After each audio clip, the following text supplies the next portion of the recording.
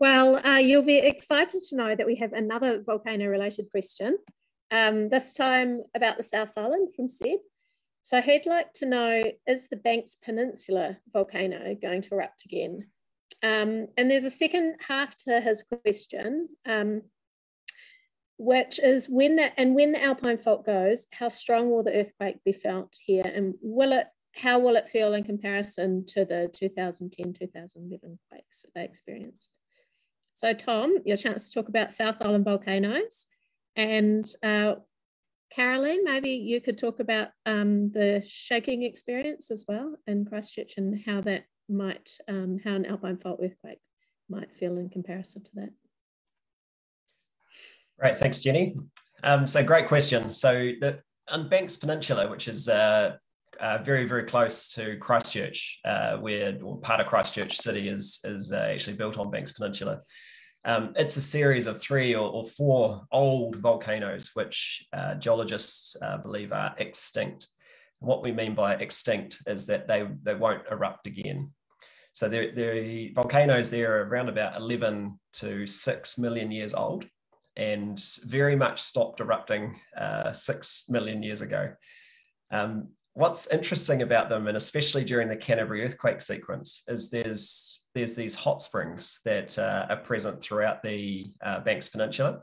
And so when we had the Canterbury earthquake sequence, it energized some of those springs, and there was increased hot water flow coming out of many of them, which was easy to assume that maybe there was some renewed volcanic activity.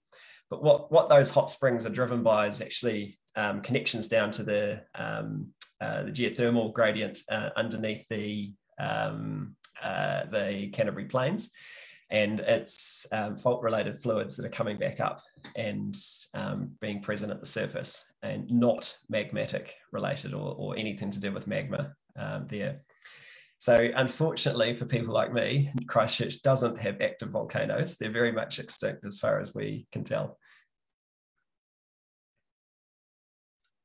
Thanks, Tom. I'll jump to the next question, which I think was about ground shaking and also how it would be experienced in Christchurch specifically.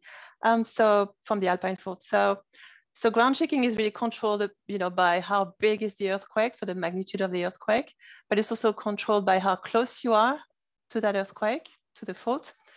And there's another factor, which is how soft the ground you're standing on is. So this is called the site amplification. And we have Liam here is an expert. And so these are the 3 factors. For the Alpine Fault, so back to Christchurch. Christchurch is about 100 kilometers away from the Alpine Fault, at least 100 kilometers away. And so we would expect a moderate level of shaking if we were accounting for the presence of the Canterbury Plains. So unfortunately, the plains will add a lot of amplification to the ground shaking experienced in Christchurch.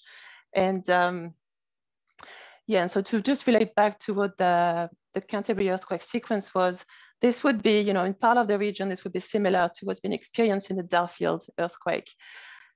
Now, I just forgot to say, one main difference would be because of the sheer size of the Alpine Fault, so we're talking 500 kilometer long fault, the rupture, so how long the rupture takes to unzip would be at least 3 minutes. So this is something that we haven't experienced in modern time in New Zealand yet.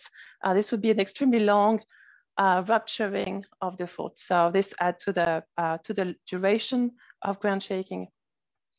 Now that said, we don't really know what the next magnitude 8+ Alpine Fault will look like. And so about 6 months ago, a team of Victoria scientists and myself, told you I loved instruments, we went out to the West Coast and we installed more than 50 of those very sensitive sensors, densely spaced along the fault.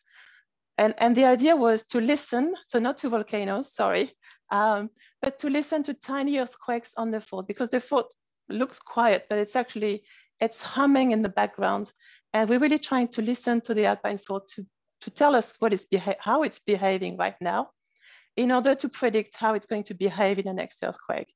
So there's a lot of uncertainty in what the ground shaking will be, and there's just more and more science coming through to better constrain what the next earthquake might be like.